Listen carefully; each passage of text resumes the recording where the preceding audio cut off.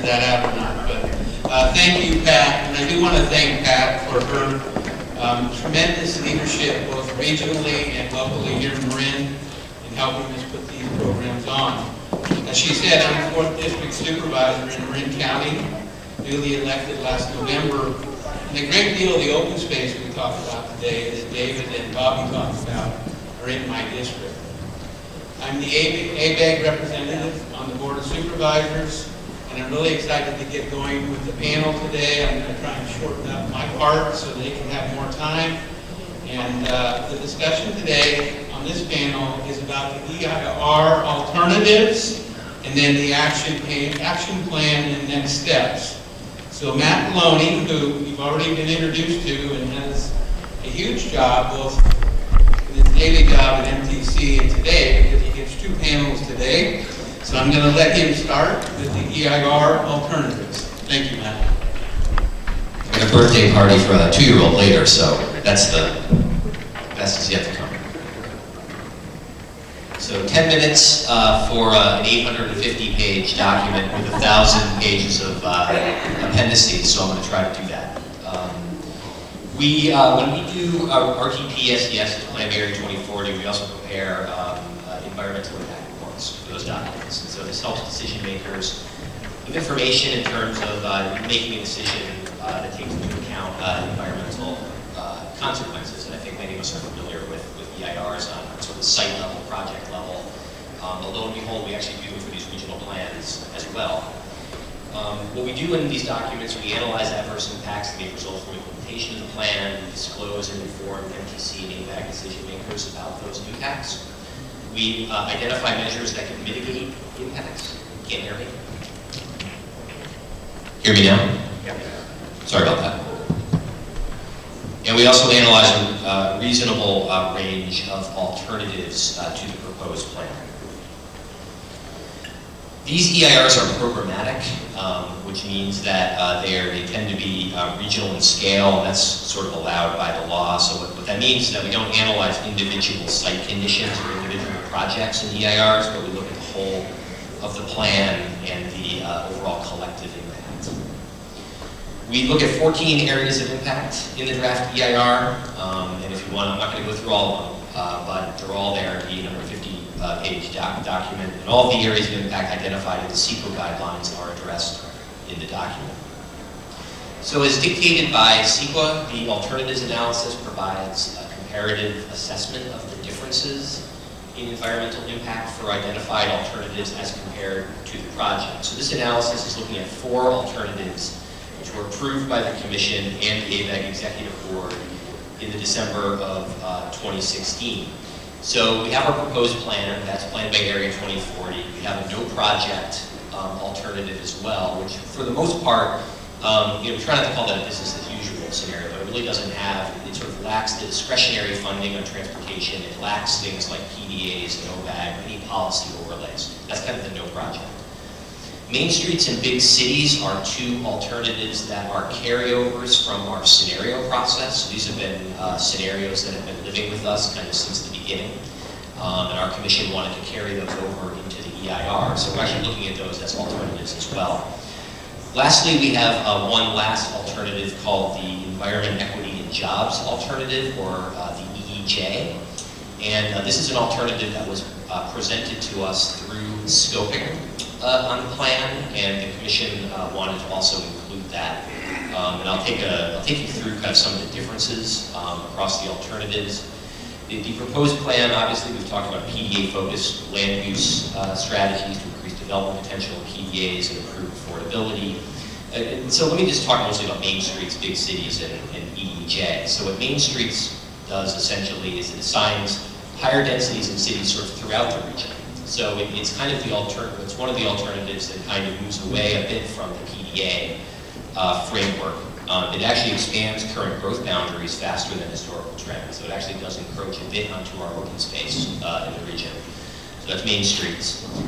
Big cities is quite different. I alluded to it earlier. It does assign higher densities and select PDAs and opportunity sites with high transit access. The emphasis in big cities is on the big 3 cities, not surprisingly, but especially in San Jose and Silicon Valley. That's really where big cities is going. There's really a lot more opportunity sites that we're trying to open up for housing down in Silicon Valley, and that's kind of what we were testing through that scenario. It also does things like it eliminates office space caps in the city of San Francisco. So San Francisco currently has a proposition that limits that. Big city says, well, what if that were removed? So San Francisco could build even more office development. Lastly, the EEJ assigns higher densities in PDAs, TPAs, and suburban communities with what are called high-quality schools and low levels of crime. So this is this whole concept of high opportunity areas. The EEJ is really driven by the equity community. And land use and affordability strategies are, I would say, more aggressive than the proposed plan, especially in select cities with PDAs and high opportunity cities. So that's sort of an overall summary of the alternatives. So we want to look a little bit at the forecasted household growth across those alternatives.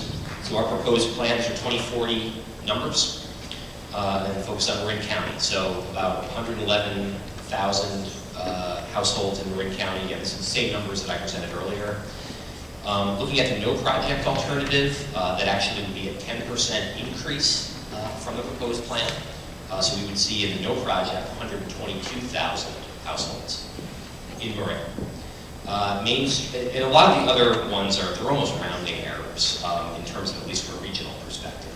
Although I know that the numbers kind of matter. I mean, 110,000 households in Main Street's a little bit less. Big cities has the lowest amount of growth in Marin, 109,000 households, where the EEJ is a bit of an uptick relative to the proposed plan.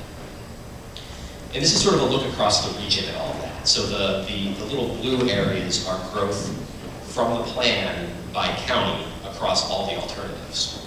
And Marin is right there, it's the third one over.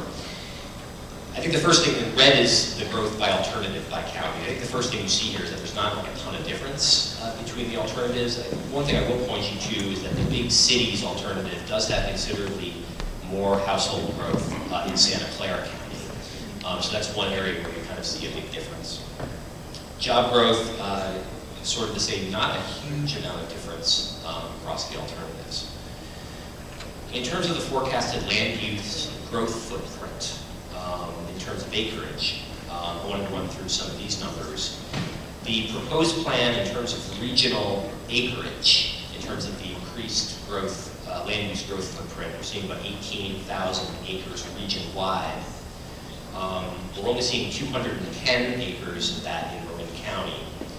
And in terms of acreage of open space impacted by the proposed plan, we're seeing 450 acres regionally and 0 acres in Marin County. I'll take the applause now. We were trying to catch open space here, and the plan does that.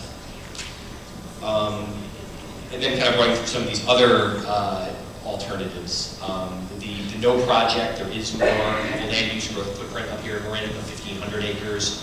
Main Street's very similar, big cities a little less, 30, and EEJ about the same.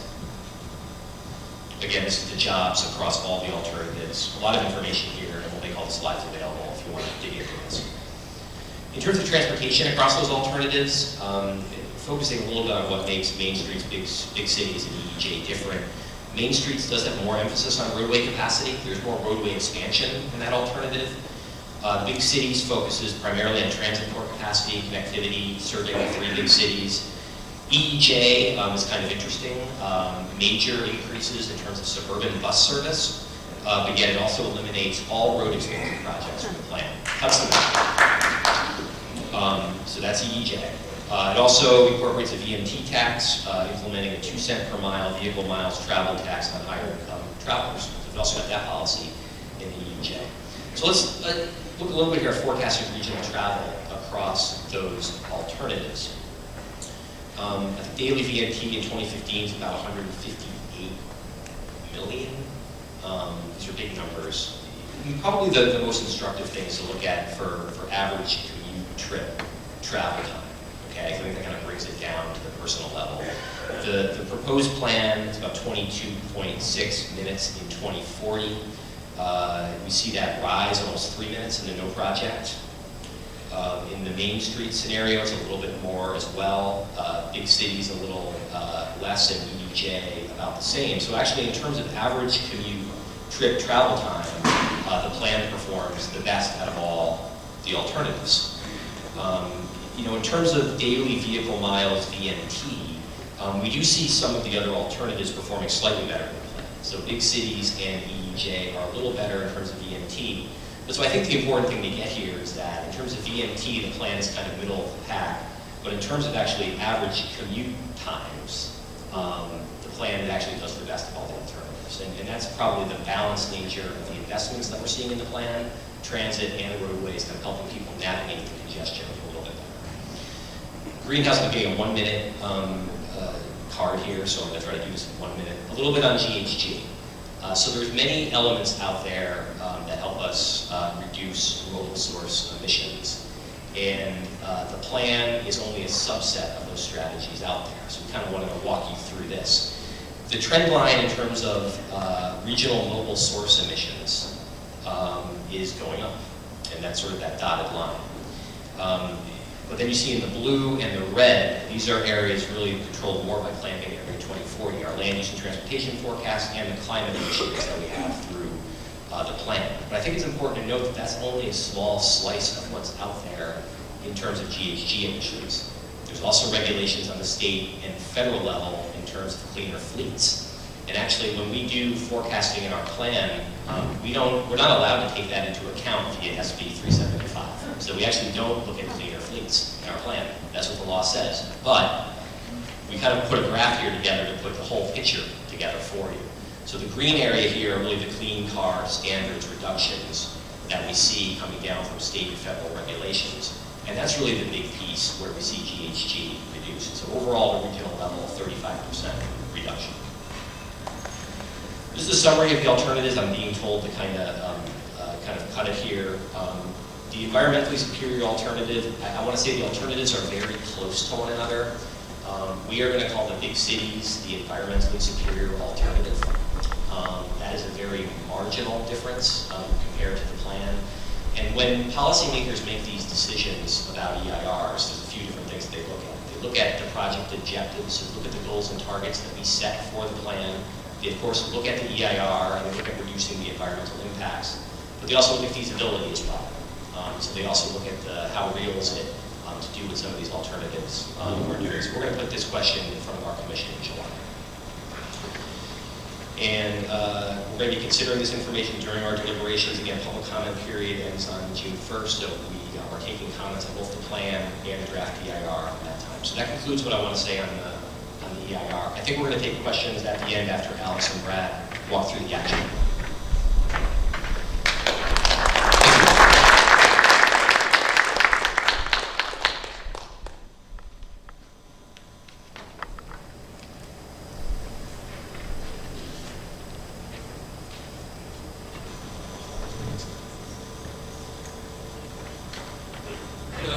Thank you, Matt. And so we're going to move on now to action plan and next steps.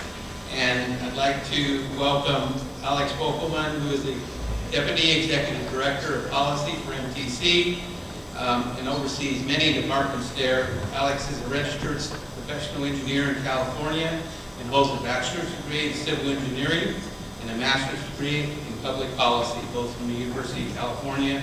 I'd like to welcome Alix.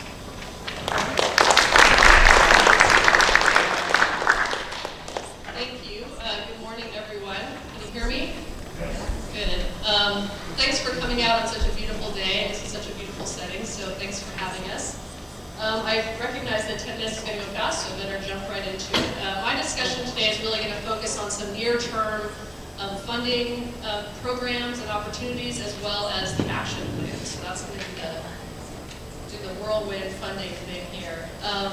So one program that we do have is called the One Bay Area Grant Program in the region, and it really tries to put some money towards regional initiatives, but then send some money to the locals to really invest in what's important in their communities. And it tries to do that through linking transportation and housing investments. So Marin gets about $11 million through this program to invest in streetscape enhancements, bike and ped, Some of the types of programs that were discussed earlier during the questions and answers to try to help priority development areas, safe routes to school, and obviously street maintenance. On the regional side, one of the things we invested in that links and is important, I think, to Marin County is the suicide deterrent system on Golden Gate Bridge. So that receives some of the regional investment. This came up earlier, Senate Bill 1. This is obviously big news for transportation funding in California, about $50 billion over the next 10 years, really focused on maintaining what we have. So there'll be a significant amount of money coming to Marin annually for streets and roads maintenance, about $8 million a year.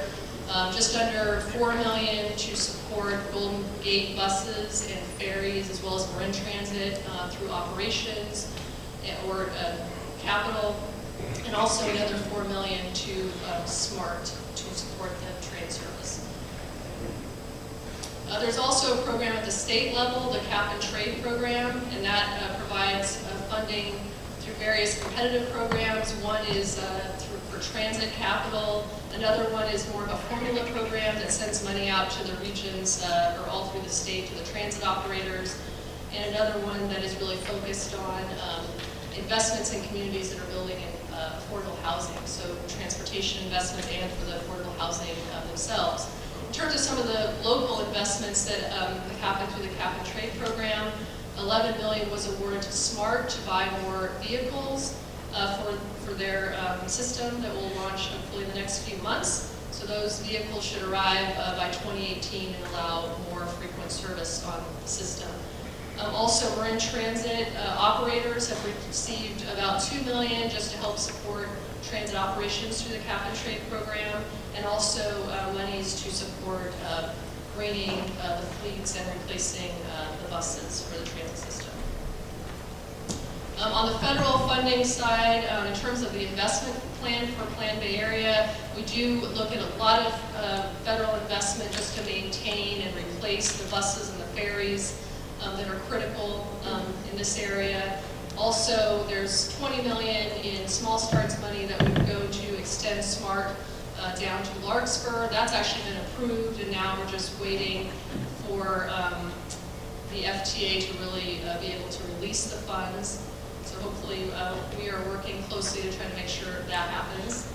In terms of the plan and sort of future federal investment could really go to help do more improvements on 101 in the Marin-Sonoma Narrows area. In terms of some other programs on the bridge toll side, there's been a lot of investment in all the bridge corridors, but focusing on the Richmond-Sanderfeld Bridge. Obviously the seismic retrofit project and ongoing maintenance in that area. There's been over $1 billion of investment. Also, more near term, I guess, is all the access improvements that are underway on the Richmond-Sanderfeld Bridge to add a third lane in the eastbound direction, and also to pilot bike access on the upper deck. Also, there's been bridge tolls to invest in SMART. We've invested about $80 million in SMART. And then also bridge tolls have really helped to construct some of the bike projects locally, such as the Cal Park Hill Tunnel, the Central Marin Ferry access, and also future improvements in the North-South Freeway. All right, so getting to the action plan. That was your whirlwind tour of funding, so we'll be glad to take more questions on that later. But in terms of the action plan, I did want to kind of orient you to Plan Bay Area. The action plan is sort of the conclusion of the document, but there are several sections, and I just wanted to walk through that quickly so that when you're looking at the plan, you'll have that sort of understanding of how it's all laid out. In terms of section 1, it really talks about the Bay Area today, and this really highlights what we've talked a lot today. We're really confronting a housing crisis in the Bay Area, so it kind of introduces that, talks about some of the mismatch between supply and demand, some of the barriers to being able to build the housing that we need, but it also talks about the legacy of leadership in the region and how in the past we have tackled significant challenges in transportation. We have a legacy of self-help, also on the environment, really being able to protect the Bay and protect open space. We do have a legacy of leadership here in the Bay Area. Chapter 2 really explains the background for why we do the plan, how we engage the public, and how we set our goals. Chapter 3 is really about forecasting, and so it describes the regional forecast both on that housing and job side, as well as the financial resources we have for the plan. And Chapter 4 really delves into more specifics of the final preferred scenario. Where are we going to distribute the growth, and what are the transportation priorities? So that brings us to Section 5, which is the action plan. I think a lot of this came up earlier in questions in terms of, Plan Bay Area 2040 really does project that the affordability problems will intensify if we don't take corrective steps. So the draft action plan proposes shorter terms over the next 4 years, actions for the regional agencies to address issues in areas where the plan is really falling short and emerging issues that require proactive regional policy solutions. So the action plan focuses on 3 areas: housing, economic development, and resilience. And the action plan is draft, so we really want your input today, and we really do think there will be significant changes in the action plan as we move to the final, and also through input we receive, making it more specific as appropriate. So the first focus area is housing. The draft action plan does recommend implementing a regional housing implementation strategy. This strategy would be the main product of a soon-to-be-launched Blue Ribbon committee called CASA. The strategy will likely recommend housing actions that require state involvement, such as raising regional revenues for housing or reducing regulatory barriers to permitting housing. Beyond CASA, the draft action plan also recommends continuing and expanding upon some of the funding models we have, such as One Bay Area Grant, that aligns funding priorities with housing performance, and expand direct investment in affordable housing. Also strengthening policy leadership through enhanced local technical assistance, and continuing to collect and share housing data, particularly on opportunity sites, development trends, and local policy examples. So the second focus area of the action plan is really on economic development. And the draft action plan recommends implementing a comprehensive economic development strategy, which would be the main product that would result from creating an economic development district in the region. And the important thing about this strategy is it will provide recommendations for improving business expansion and retention, workforce training, housing workspace issues, and infrastructure. So really, the idea of this economic development action plan is we really do need to address the issues that came up earlier with respect to the middle class, and we really need to work on creating the jobs that we need in this area. So again, it really does focus on middle wage job creation through a goods movement, cluster analysis, and evaluating priority production areas. It also acknowledges that infrastructure is key to economic development, recommending increasing affordable transportation access to jobs and increasing revenues to preserve existing infrastructure. So I got the 1 minute mark, so luckily I'm on the last part of the action plan, but certainly not the least important, probably one of the most important as we heard earlier, and that is resilience. The draft action plan recommends developing a governance strategy for implementing a resilience plan, because that's one thing that's really missing, is having someone that's really in charge of looking at this issue of sea level rise and resilience in the region. Beyond governance, the draft action plan recommends providing stronger policy leadership on resilient housing and infrastructure, creating new funding sources for these types of projects, and providing a resilient technical services teams. So that kind of sums up the action plan. I'm going to turn it over, I'll going to get introduced, but then Brad, I think, is going to talk a little bit more about how the action plan really touches Marin. Thank you, Alix. And Pat and Renee have the action plan on the housing actions. And now to you, if you'd like to have one. So I'd like to welcome Brad Paul, Deputy Executive Director of ABAG. He's been there since March 2013. Brad came to ABAG with extensive When I say this word, how many of you know what I mean and have a visual image in your head? Wind cub. Okay. I'm not going to get into that. I've done that in the past. I'm not going to get there. I'm going to try to get a different image in your head. How many people here go to Johnny Donuts on 4th Street in San Rafael, where I live? Raise your hand. Okay, quite a few. The next time you're there, I want you to look across the street. There's a new building there. You won't notice it. If you're driving down the street, it looks like it's been there for 30 years. But it's 3 stories high.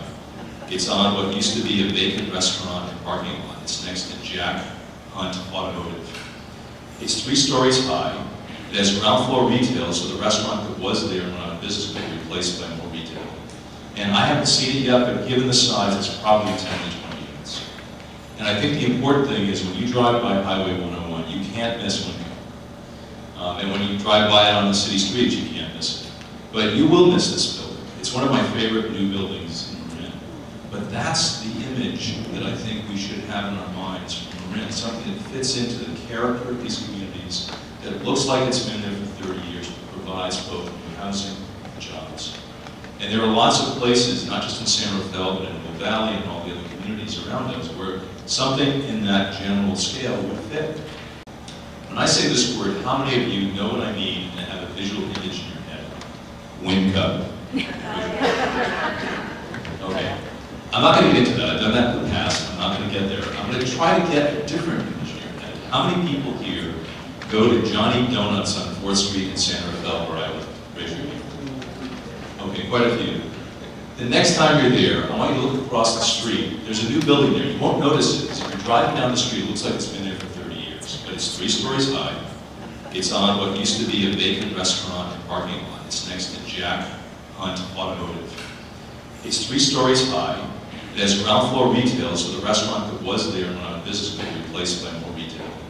And I haven't seen it yet, but given the size, it's probably 10 to 20 units.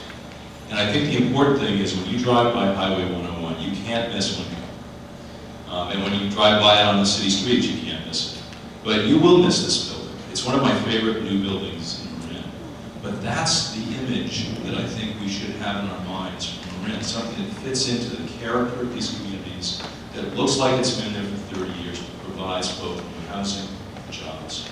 And there are lots of places, not just in San Rafael, but in the Valley and all the other communities around us, where something in that general scale would fit.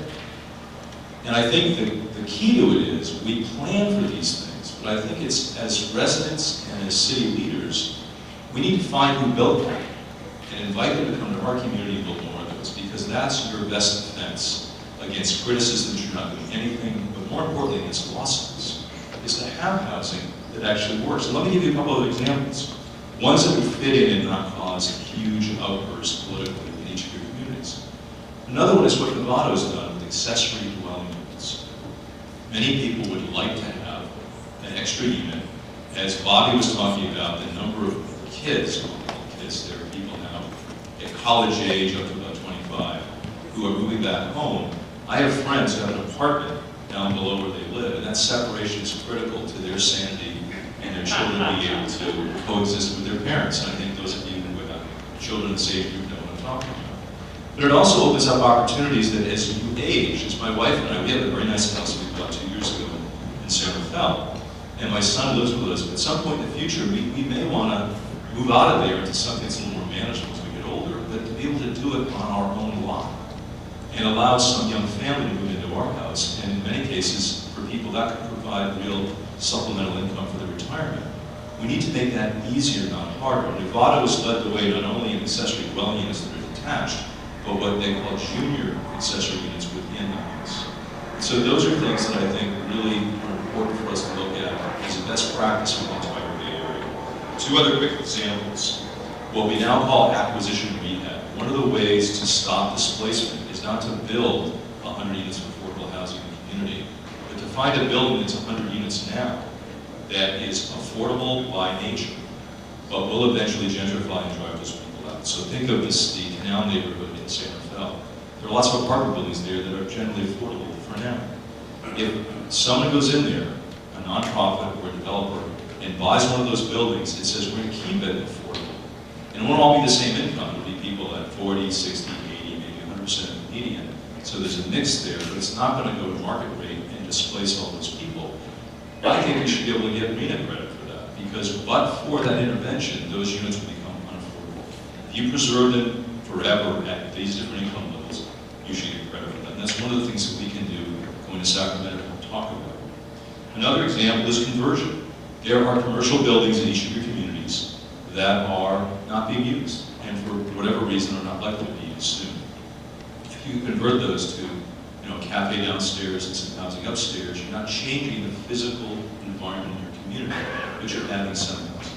And finally, worker housing. You've heard all day about people having to commute out of the area. Imagine in any one of your communities, a building that's 2 stories high, there's a restaurant among the downstairs tenants, and the restaurant stores supplies upstairs. If you went to the federal government or used government money to fund a conversion of those units upstairs, updating of those and renting them out, under fair housing law, which is there for a good reason, you have to do a lottery. And people from all over the region would apply. And people that need affordable housing would get that affordable housing. But if we had a different model where you went to a foundation, and there are a number of them here, or to an individual who wants to make a difference, and said if you put up money for a fund to let business owners renovate those upper units without government money, a restaurant could offer 3 of those 5 units to their workers. People who are now driving in across the Richmond-San Rafael Bridge. If you want to stop GHG and reduce it, have people walk a flight of stairs down to their job and after work walk. There are problems to doing that, but there are creative solutions that we can work with you on to make it happen. So I want to not have us focus on wind cut as much, but look at, in each of your communities, what are the ways that you can add housing, add jobs that will reduce GHG, get us the benefits we're trying to get in this plan. And I think the good news is that actually it's not just Matt and I who live in Marin. There are a number of people, senior managers at ABAG and MTC who live in Marin. And so what I'd be happy to do is if there's anybody here who wants to talk more about some of these ideas, I live a few miles up the road, I'd be happy to have a cup of coffee with you in your community, walk around your community and talk about these ideas. And we have staff at both ABAG and MTC that can help you figure out how to do those things, to make those changes in your community that fit within the character, the scale, and the needs of each of your communities. Thank you.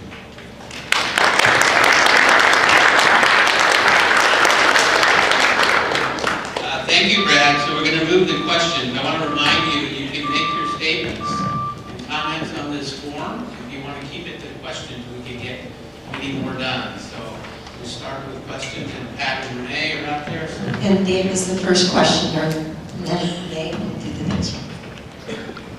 Can you see me now?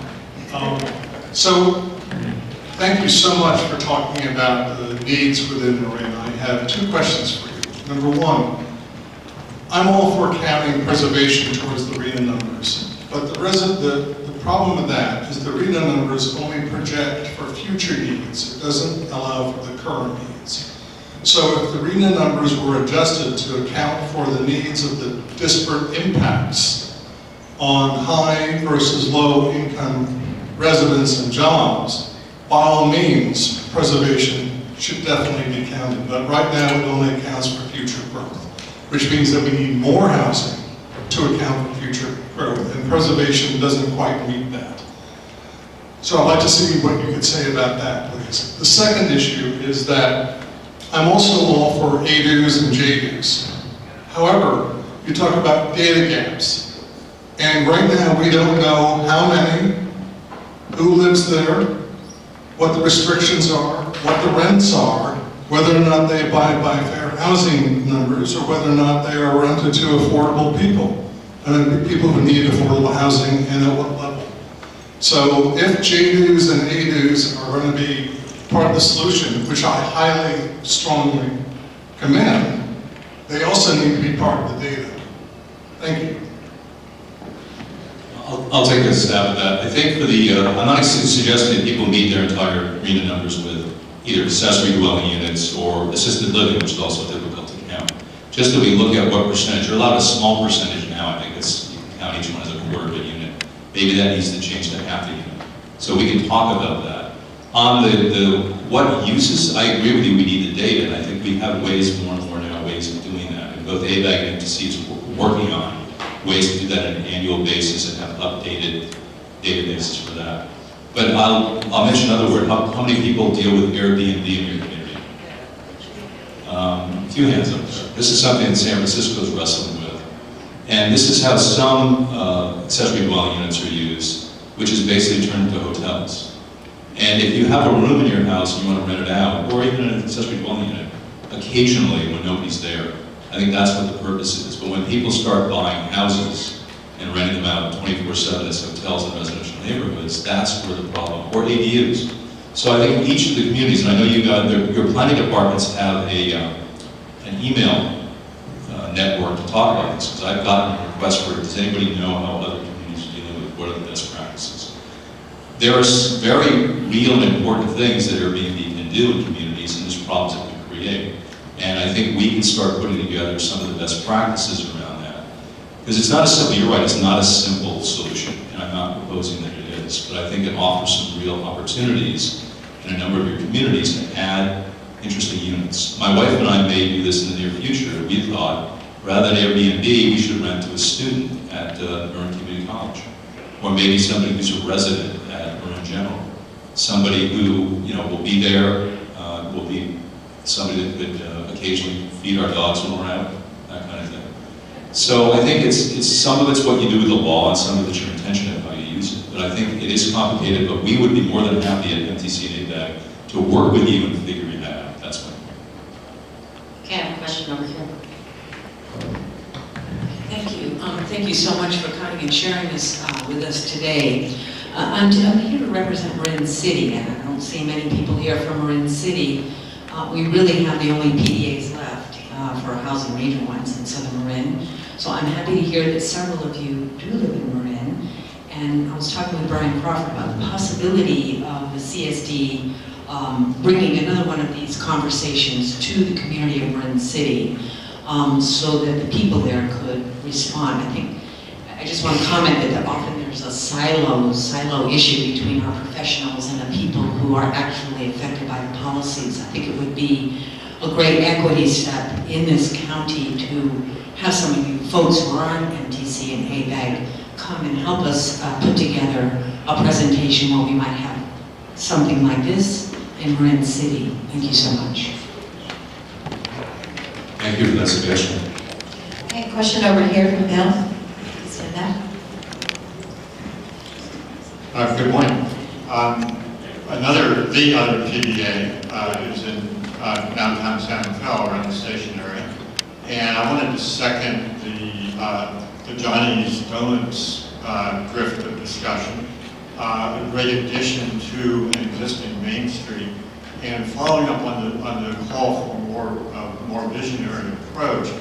I think when you look at Marin County, we have a solution already embedded in our traditional town centers. And so I think I'm hearing kind of emphasis on the big cities, big traditional cities in the Bay Area.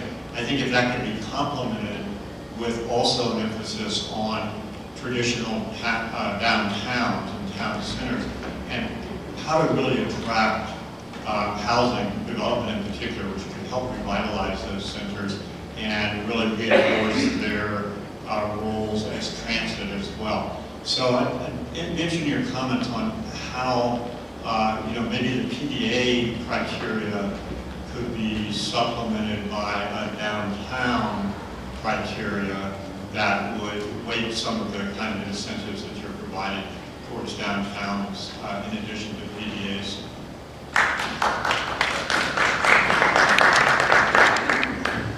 Well, I think we're always interested in looking at the PDAs and trying to figure out what comes next in terms of that framework. And I think for the next plan, we want to take a really good look at the PDAs. I just think what I would say is that most of the PDAs around the region are downtown. That is primarily the focus. There are areas that are close generally to high quality transit, and then also hopefully housing. There's not too many of them up here in Marin. They are locally nominated, so there's not, obviously it's not something that MTC and ABAG sort of prescribe down to from a top level. There are some modest incentives to PDAs in terms of transportation funding, not a lot, but some in terms of the OBAG program. But I think, generally, hopefully this helps answer your question. I think we want to take a good look at everything with PDAs, both in terms of the market potential of them, how we focus them. I think I agree with you in terms of it's not just big cities, it's also downtowns all around this region, how we can issues of sea level rise, the whole thing. And I think that's really where we've got to evolve. Now, before we take the next question, you might want to talk a little bit about where the role of the transit priority areas also play with respect to the plan that are not self-nominated. Well, transit priority areas or TPAs are embedded in essentially the SB 375 legislation. So those are areas that we have to analyze as part of our environmental impact report. So those TPAs are areas typically with really high quality transit, not just a bus, but really that frequency that kind of makes it go.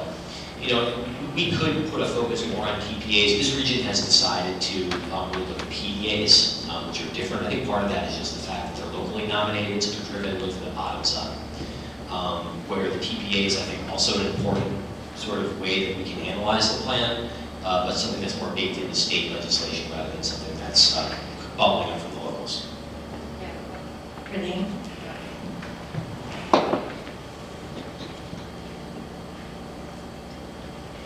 Do you have a question there?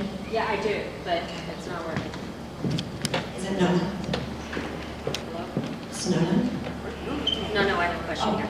Okay. Thank you.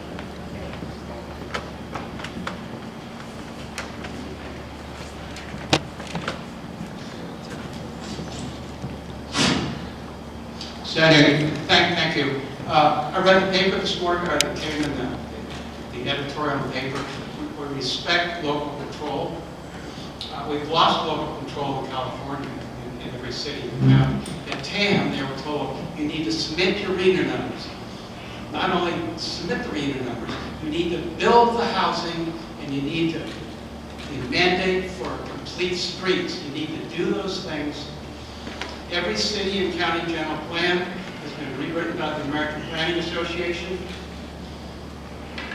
with the language that allows builders to come in, SB 375, amended CEQA, where you have broad sections where it says affordable housing. Apparently the environment's better if we have wind cups. We don't have wind cup in Mill Valley, but we have the process that got to wind cups. So if you can address that. Last one is NEPA, National Environmental Policy Act. When you have federal agencies spending money doing anything, they need to. Environmental assessments, environmental impact statements, they get done with CEQA. You guys are putting that off, and we're paying for all these environmental impact reports for years. And at the end of the day, when you build a bridge, the highway stuff, you have to come in here and address the National Environmental Policy Act, which is coordinated with CEQA, which is coordinated by law with every city, county, and everybody who lives in this place. Mr. Rogers' neighborhood is involved in that plan. So we are paying for all this, but at the end of the day, tell me where NEPA fits in, because you have to do that. And it's so far down the line that we're all going to suddenly find out that we have to do that. So, I'll try to address the question about NEPA. NEPA is obviously a federal requirement. And in our world, we deal with NEPA mostly on the transportation side in terms of new infrastructure. MTC is not a project sponsor typically of most projects, so usually that would be something like Caltrans or the transit agencies. But MTC typically is very involved in project development. And obviously when you do a NEPA process, you typically have a lot of folks there at the table. So I mean, that's sort of how we think about NEPA and how we're involved. It's a federal requirement. So why are we doing all this now when we have to go through it all again when you have an individual project that involves a federal agency with federal funding? We have to do it all over. And if I was a consultant, of which there are busloads of, I'd be very happy. But the public has been paying for this for 8 or 9 years. Well, I guess there's two answers to that. I think first we do these plans. I think even if there wasn't any legislation compelling us to do it, I think we would probably do them because we think it is the right thing to do.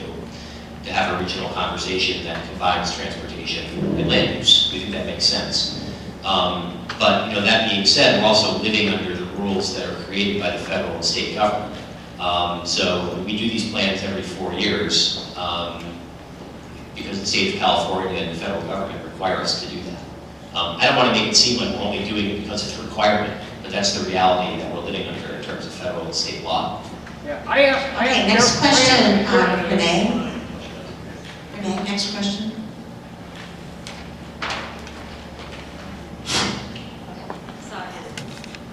Very quickly, I think one of the most significantly affected constituencies affected by Plan Bay Area 2014 are folks like me that basically commute over 10 miles per day with the workers. And I see a lot of people here who are staff or who are elected officials. Can I see a show of hands for those people here who commute over 10 miles a day who are heavily affected by traffic? Show of hands. I think they're underrepresented. That's a significant number of people. What are you doing outreach-wise to make sure that that highly affected stakeholder group is proportionally represented in this plan? Well, I think that in terms of outreach, obviously we're trying to get as many people out to all the meetings that we can, but we also recognize that people have pretty busy lives. So we also, we generally do telephone polls or other sort of online surveys to try to make sure that we are representing all constituents, those that can come to meetings, those that can't, to really understand how they feel about their commute, how they feel about what's important, what are the biggest issues in the Bay Area. So, we're trying to take a multi-pronged strategy to outreach and getting input from people because we recognize that there are a lot of diverse perspectives, a lot of different commute patterns, a lot of different needs in the region, and not everyone can show up to an in-person meeting. So we definitely do more than this to try to make sure we're getting that perspective as well. And I did also want to mention, Richard, that as the ABAG representative from Marin for all the cities, the 11 cities, I've encouraged each of the ABAG delegates and alternates in each of those cities to bring the plan to their city councils or their governing body in order to be able to provide comments to MTC and ABAG, but also for an opportunity for their communities to give input to them as well. I know that the Board of Supervisors had their their meeting on Plan Bay Area, I believe it was last week, and the motto, we're having ours on Tuesday, and formulating our comments, so I'm hoping that some of the other cities are doing the same thing. The other thing I wanted to mention is that this is the only venue, this is the only place in the 9-county Bay Area where with the open house we're also having a public workshop where there are presentations and an opportunity for a dialogue back and forth. And I just encourage you, next time we have one in Marin, hopefully next year, to bring all the people that you know so that we can have that opportunity for that dialogue. We have another question from Margaret over here. Thank you. You used the phrase parking potential of PDAs. Well, the really problem is parking varies from neighborhood to neighborhood. The opportunities themselves are set. I happen to live in, and many people do in southern Marin, in urban communities which have hilly, narrow streets with insufficient parking pre-existing maybe for one home, and that home now can be used for a B&B and has been, so the neighborhood parking intrudes throughout the community of homes. When you talk about the potential of the affordable housing, $8,000 when I last worked on a committee, which is money years ago, the parking, removing a parking space saved $8,000. So it was important for affordable housing to lose parking because nearby transportation would accommodate that. The people that live in the nearby communities depend upon, in our area, construction, and I can't recall the second thing, but each one requires parking individually with the homeowners for service, bring their equipment, the construction people go individually to the communities. There need to be community parking areas. There need to be staging grounds for construction. And you need to plan those kinds of things. Not assume that because people are working in communities of unaffordable housing that they don't need transportation. They need it even more than the people who are taking that. Thank you for that. So on the question of parking, I think there's some really interesting and creative solutions out there. When you're dealing with families, whether they're workforce families or low-income families, it's hard to ask somebody to go to Safeway on a bus and carry back 8 bags of groceries. But what some developers have done is, they ask for reduced parking, but they put car share cars in the building.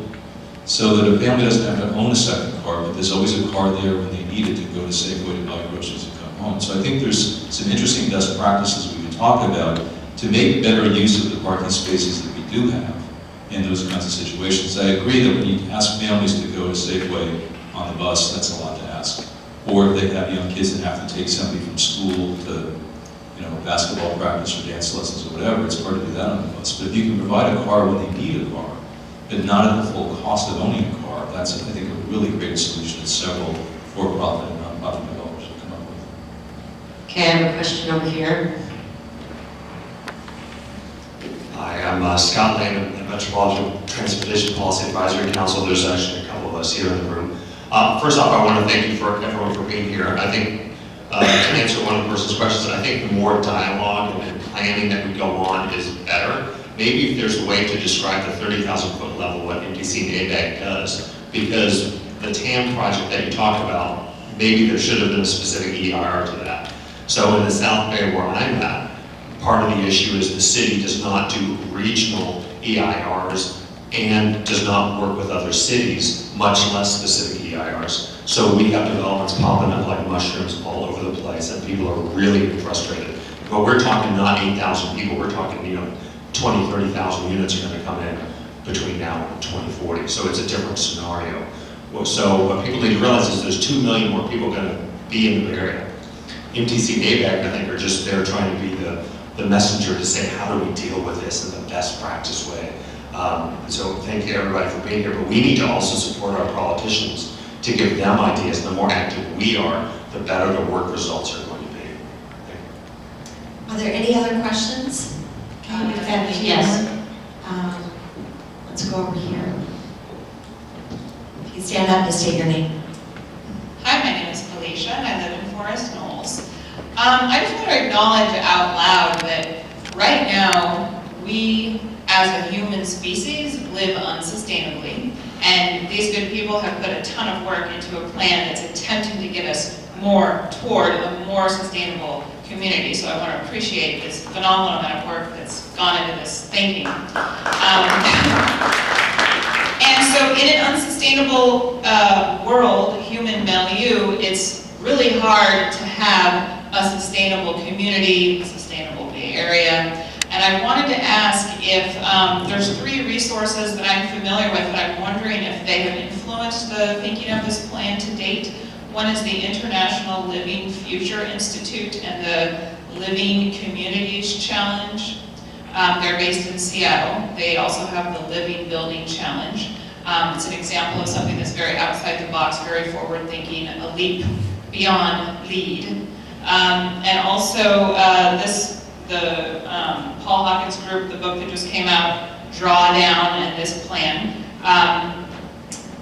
Drawdown, the most comprehensive plan ever proposed to reverse global warming. And they say it's the most comprehensive plan ever because there is no other plan that they've been able to find.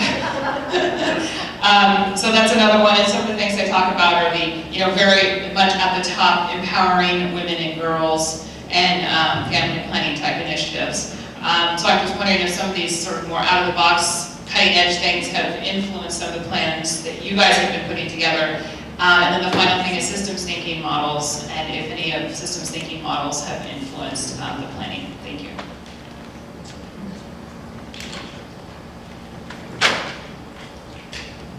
I think that many of us that work in the plan are influenced by a lot of the things you're talking about.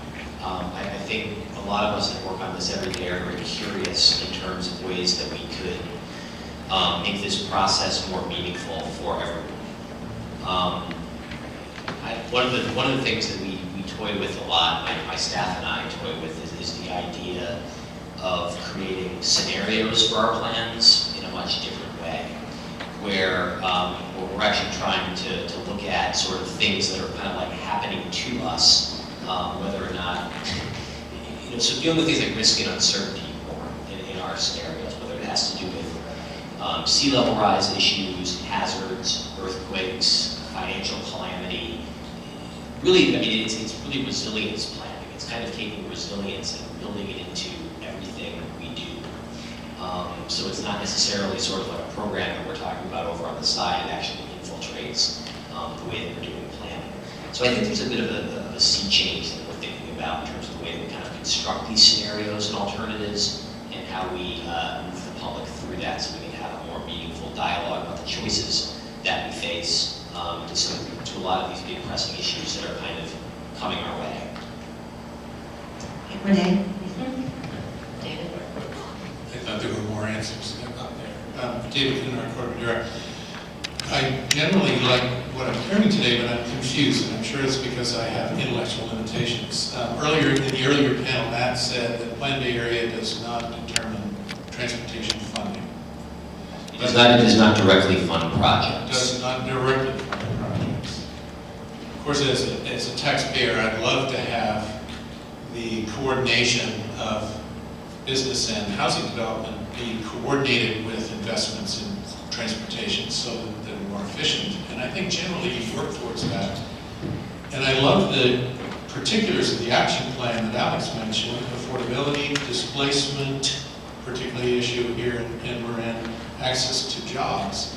But if you could just get a little bit more specific about how does all this planning activity translate into real decisions with real money that will affect the built environment, I think it would be helpful, for me anyway. Thank you.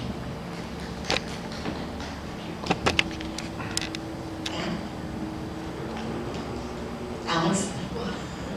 Well, so in terms of this question about, does the plan fund projects or not? I mean, the plan is over a really long period of time, until 2040. So it does set forth an investment strategy with the $300 billion. But when I did my little whirlwind funding tour, which you weren't expected to catch all that, but those were sort of the more near-term funding programs that we have at our disposal to try to invest in these projects. Now, when we do take actions, either us or the state, and certainly if it's us, MTC, we basically are investing in projects that are consistent with our plan. So when we actually take those actions, it's a subsequent action to program money, allocate money, give someone the check. But we do look to the plan that we have right now. When we adopt this plan, we'll look to this plan, and we'll make sure that when this near-term money comes, whether it's the federal money through the One Bay Area Grant program, whether it's other state funds that we have, whether it's bridge toll funds, that we are investing in the transportation projects that we said we would in the plan. So there's a link there. It's just not that we don't write the checks when we approve the plan. It takes a subsequent action. So I don't know if that's part of your question, but I know your question's more than that. And I'm not sure the second part is stuff. I'd also say that we've been talking up here today mostly about public investment in housing and transportation, but I think the staff at both ABAG and MTC often have experience in other sectors of the economy. So a number of us have worked in the foundation world, in the private sector, and I think what we're hoping to do through a dialogue like some of the ones that are about to start is to engage those people and get them to think in a different way and adopt some of the best practices that we've been talking about. So it won't all be public money. It could be private money, foundation money, to implement initially pilot projects around transportation ideas and housing ideas, and then that would influence bigger investments, public investments, and private investments later. So I think there's a number of ways for us to bring resources and ideas with you to the table and try to get some of those things funded, at least initially as pilot projects in Marin, and if they're successful, use them as best practices around the region. We're going to take 2 more questions, and Jim? Yes, I believe, first my name is Jim Andrews. In Urban Sim, I believe you've collected parcel level zoning information. Have you also included in Urban Sim FEMA level flood information?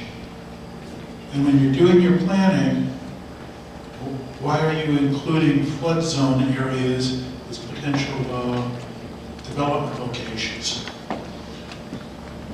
We build into our modeling any and all information that we can get our hands on. So in terms of zoning, local ordinances that are also there, those are also built in.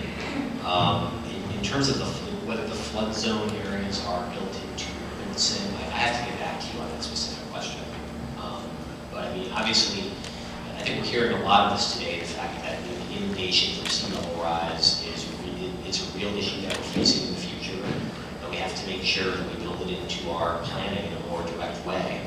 ABAG's got a whole book of data over there. It runs the resilience program at ABAG. So we're taking these issues very seriously and doing a lot of work on it. Okay, we're going to take one more question and then I'm going to wrap it up. David Schoenbrunn, Transdev. At the earlier panel, Stephanie mentioned that problems of congestion, etc., are a problem all up and down the West Coast. However, some parts of the West Coast have come up with more effective solutions. For example, Portland has succeeded in a substantial decrease in VMT per capita. The proposed plan has a VMT per capita that is absolutely flat. And what that says, it's within the margin of error of the model. And what that says is that the land use strategy is doing nothing to change how people travel. The mode split stays absolutely flat within the margin of error of the model. So this is a very much status quo plan that doesn't change anything, and the results are what you would expect. Namely, you cram more people onto the same roads, you have worse congestion. So the implication is that the plan is simply not accomplishing making the future better. Comment. Well, from a perspective of VMT per capita, the plan is achieving between 15 and 16%. So we are seeing a reduction. Not part of that. Actually, not true. Well, part of that is from land use and transportation, and part of it is from funding. You're talking GHG. I said VMT per capita.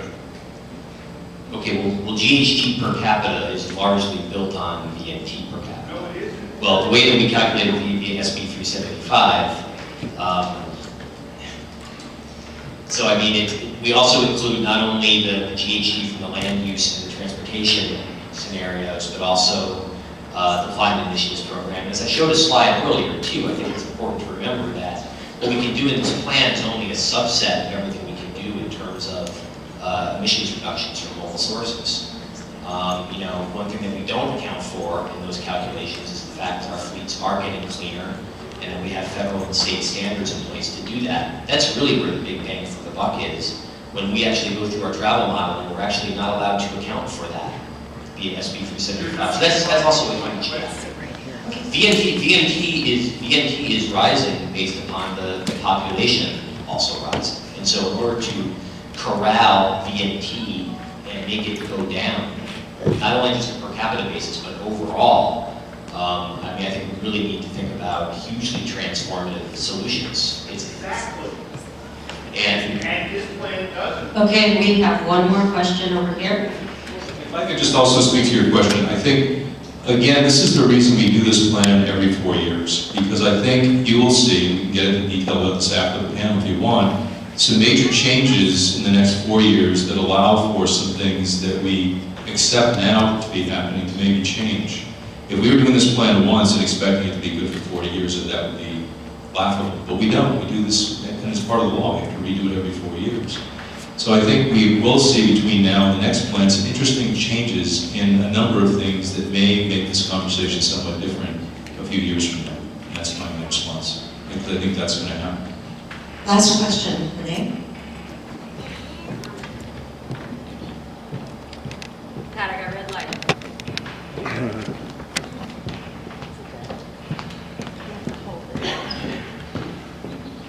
Last question. Thank you. My name is Vina Flores. I'm from Novato. And I'd like to thank MTC for coming today on a Saturday. We're the only open house in the 9 Bay Area counties. And I'd like to, and ABAG, and I'm thanking ABAG, specifically Pat Eklund, for arranging this open house and public meeting. She's done all the outreach for the event and shows the location, which I appreciate very much.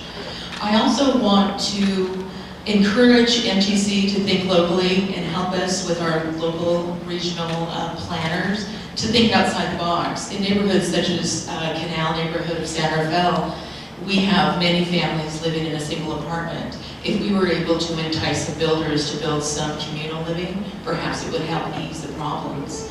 So there are areas in which MTC can drill down and work with us locally, specifically for our county. It would be great if you could dip down and speak to us directly. We are unique here in Marin County. We're like no other county in the Bay Area, and we have unique opportunities to think outside the box and make positive changes while maintaining our local integrity.